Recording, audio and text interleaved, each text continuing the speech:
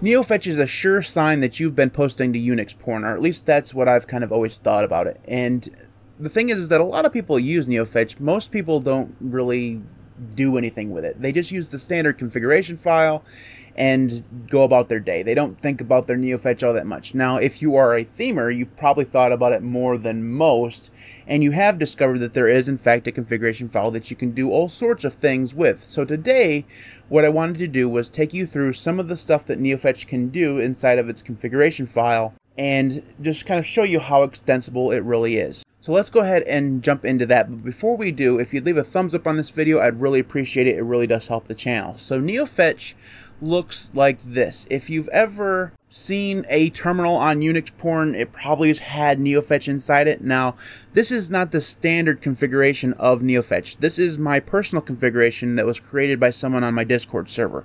This is for whenever I'm doing a challenge, I can have the challenge kind of counting down inside of my terminal. It's really cool, and you can kind of see from this that it is quite extensible, because the standard one looks like this. There's nothing wrong with the standard way that Neofetch looks, but it is highly customizable. So if you are interested in changing the way that it looks, I'm going to show you some of the things that the configuration file can do. So the standard one has an ASCII art on the left-hand side, and on the right-hand side it has an output of some of your system information. So it has the operating system, the host, which is usually going to be your motherboard for some reason, and then it has the kernel, uptime, packages, shell, resolution, desktop environment, window manager, theme, icons, terminal, CPU, GPU, memory, things like that, right? And sometimes you'll find configuration files that have other things as well, so things like the currently playing song through MPD or NCMP CPP or something like that, or things like the IP address. Now, if you're going to be using someone else's configuration file, you always want to kind of make sure that you've read the configuration file to make sure that it doesn't have information you don't want out there. So if you don't want your public IP out there, maybe you want to change that line. So the standard configuration file, once you've run Neofetch for the first time, is located in .config/Neofetch, which is this path right here. Now, if I do an ls here, you'll see that I actually have one called config.default. The standard configuration file is config.conf, but that is the one that I'm using for my regular Neofetch, which looks like this, right? So I'm going to show you the default configuration file, which looks like this. Now, this initial section, the print info section, is the section that determines the things that are outputted when you run Neofetch. So each of these lines here correspond with a line in the print info section. So if you wanted to make it so that the host isn't displayed, you can delete that, or you can comment it out. So comments are with a hashtag. So just like that, if you wanted to make sure that the host wasn't displayed, you could comment it out or delete that line. Same thing if you wanted to have the window manager theme gone, or the icons and themes and the terminal font, whatever. You can delete those, and it also gives you options for things that aren't there by default that you can enable. So, for example, the disk section would display free space on your disk. The battery would show the free percentage or the charge percentage on your battery. The song will display the currently playing song when Neofetch is run. It also has several other options as well. Now, you can, if you wanted to, create your own items to display here, and I'll show you some of that later on once I show you my actual configuration file. But let's go ahead and jump into the rest of the config here. Each of these lines has a corresponding section below it. So, for example, the kernel section right here gives you some options over how the kernel is displayed, whether it's displayed at all, whether it is shown regular or in shorthand, and things like that. Some sections are kind of light on options, like the kernel, whereas things like the memory have several different options that you can configure. So how it's displayed in terms of percentage, whether you're displaying it in megabytes, kilobytes, or gigabytes, things like that. If you go to the CPU section, the CPU section has many different options for you to configure, things like how the actual CPU is displayed, whether it shows the brand, whether it shows the CPU speed, and so on and so forth. There's actually several different options here. It will also allow you to show the temperature. So if you wanted to show the temperature of that particular CPU, it could do so. Same thing for the GPU. If you wanted to show the GPU information, you could do that, and there are several different options here for you to configure how that is displayed. Now, what I wanted to do next was actually show you a couple of the sections that I considered the most customizable for me, because honestly, what you're wanting to do probably is change the ASCII art. Now, the ASCII art here by default is usually the logo of the distribution that you're using, and it doesn't have to be that way. So if you go down and search for backend, now this section here is dedicated to all the things, how it displays that image on the left hand side. So the first part is the backend.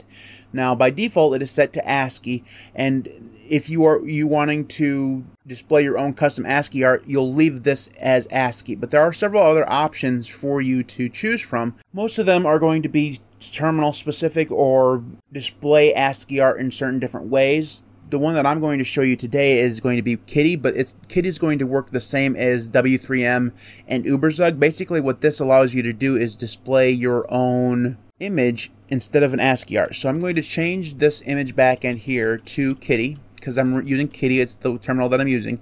If you're not using Kitty, you can use W3M, which is going to do the same thing, or Uberzug, which you'd then have to install. Usually W3M is already installed. The Uberzug probably is not. There is a problem with that particular program in that it is abandoned, but there's one called Uberzug++, which is currently being developed and is available in quite a few repositories. I know it's in the OpenSUSE repositories, and you can download that and it actually works drop-in replacement for Uberzug, so you could use that instead. So once you've changed the image backend, you go down here to image source. Now by default it's set to auto, and basically what auto means is that it will pull in the ASCII art for the distribution that you're using. So for me, I'm going to actually change this to a path to an image. So I'm going to do like so, images, and then favicon.png, like so, and now I'm going to open up a terminal. Now it still showed my own configuration file because that's what's default for me on my system. So if I wanted to run from this particular configuration file, I'll zoom in here so you can actually see. I'll run neofetch --config and then the path to the configuration file. So this is useful for if you want to have different configuration files for different things, right? If you have different setups for whatever, you can point neofetch to a specific configuration file. So in my case, it's going to be .config, if I can spell, and config neofetch config.default is the one that I wanted to show. And if you run that, you can see now that it uses my icon instead of the ASCII art. So that's how you actually go and use your own image instead of the default. And that's, I think, probably the customization that most people want to do. You can also have it so that if you wanted to change your own to your own ASCII art, you could do that.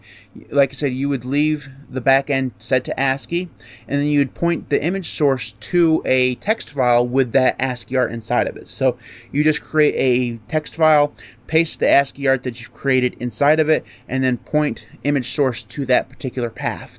And then it would show your own personal ASCII art instead of the default one.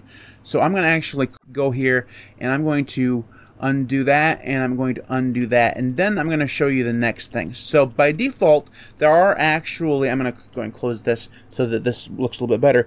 There are actually some options for how that default ASCII art is displayed. So probably the best example of this here is this section here. Now by default, ASCII_distro is set to auto. Now, if you wanted to use some other distro's ASCII art, you could do so. So if I wanted to say, right now I'm on OpenSUSE Tumbleweed, but I could change this to Ubuntu, like so, and then run that thing here, and it would actually show the Ubuntu logo, even though I'm on OpenSUSE. I could do that if I wanted to do that for some really weird reason.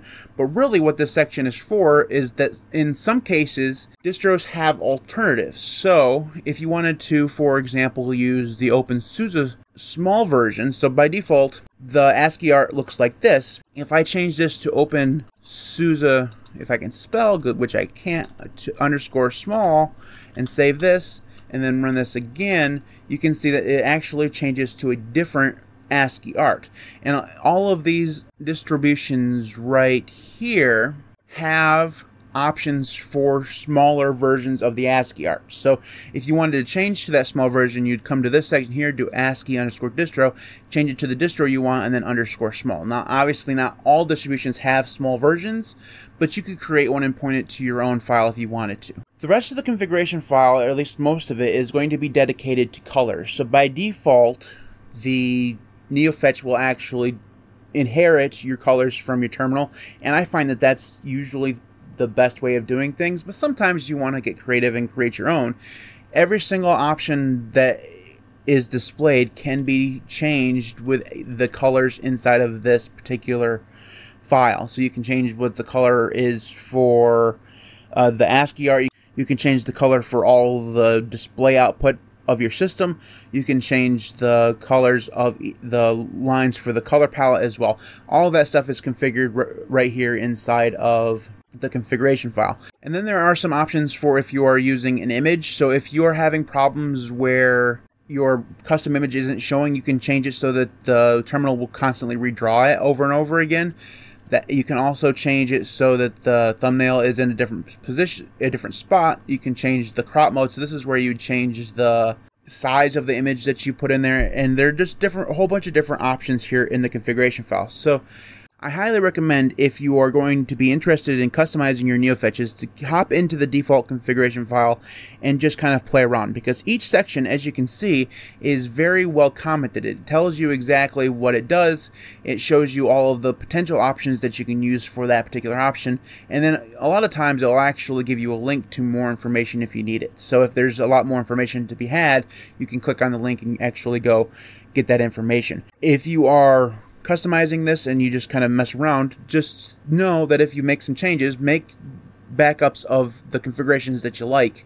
That way, if you need to go back, you don't have to go kind of hunting for those particular options. Because the one thing that I will say about this is that the configuration file is long. Now, granted, a good probably 50% of it is comments, so you could shorten that up by taking the comments out, but it's almost 900 lines long, so it does have some impediment to actually finding things if you don't know what you're looking for. So that's the default configuration file. Let me show you mine. So again, this was created by someone on my Discord server, and I'm just going to show you some of the things that Neofetch is actually capable of beyond what's in the default configuration file. So you can set variables inside of Neofetch. You can use let and diff to perform calculations and then display that output. So in this case, the configuration file that I'm using is displaying the time until my challenge ends and the number of days that I've been using this particular distro, so that does that. And then in the print info section, which is the same as the other one, it just displays all of that information, but in a very stylized format. So it has all these lines and has the icons. So someone asked in one of my shorts is, how do you put icons inside of the Neofetch config? Well, this is how.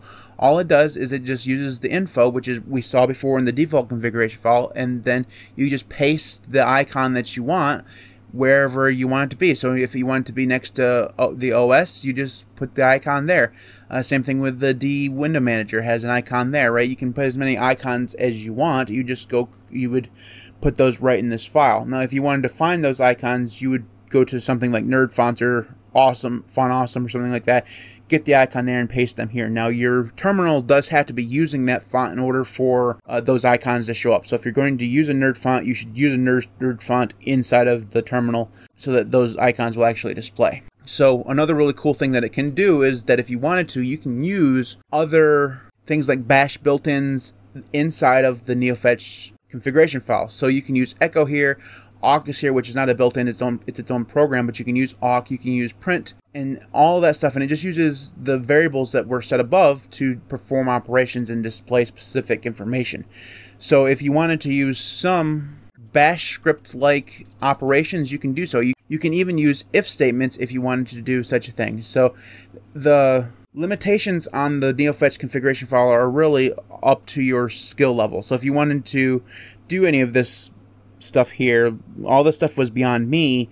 Someone else created this, but you can see that it allows you to basically do whatever you want, which is pretty cool. So the last thing that I wanted to show you was this particular project right here. It's called NeoCat. Now, NeoCat is a Neofetch theme pack, and they have I'm not actually sure how many that they have so far. It's like 30 or 40 different Neofetch themes that you can choose from. So if you were to download this repository, which I have done, you can see that there are large themes and small themes. Now, Basically, what you want to do is before you even get into this, you want to go into your .config Neofetch and back up your current Neofetch configuration file. So I'm going to cp config.conf into config.mine so that I actually have that, because if you run this script in the, so let's just go into the small themes here.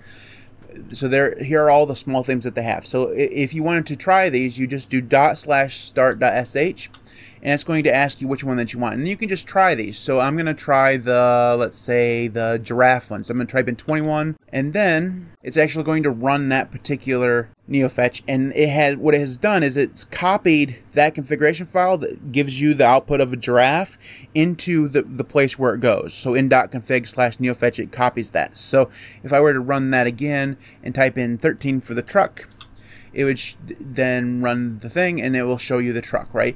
And it has, like I said, a couple dozen different configuration files, but you'll want to make sure you save your old one so that it doesn't get overwritten, because it does not do a backup on its own. You're forced to do that backup on your own. But NeoCat basically just gives you an option of some pre-configured Neofetch configurations that you can use, so you don't have to do anything on your own. I've used this for quite a while. If you saw my videos a couple weeks ago, I was using one with a little kitty cat. That one came from NeoCat as well, so you can use that. There are small ones, there's large ones, and there's quite a few options for you. So that is Neofetch, and like I said, that was not a comprehensive line-by-line explanation over what the configuration file can do, but I've showed you some of the options that it can do. I hope that this video was interesting. If you liked it, make sure you leave a like on the video. I really do appreciate that. If you have comments on Neofetch, you can leave those in the comment section below. I'd love to hear from you. You can follow me on Mastodon or Odyssey. Those links will be in the video description. You can support me on Patreon at patreon.com/thelinuxcast. Links for PayPal and YouTube will be in the video description as well if you want to support me there. Thanks to everybody who does support me on Patreon and YouTube. You guys are all absolutely amazing. Without you, the channel just would not be anywhere near where it is right now. So thank you so very, very much for your support. I truly do appreciate it. You guys are all absolutely awesome. Thank you so very much. Thanks everybody for watching. I'll see you next time.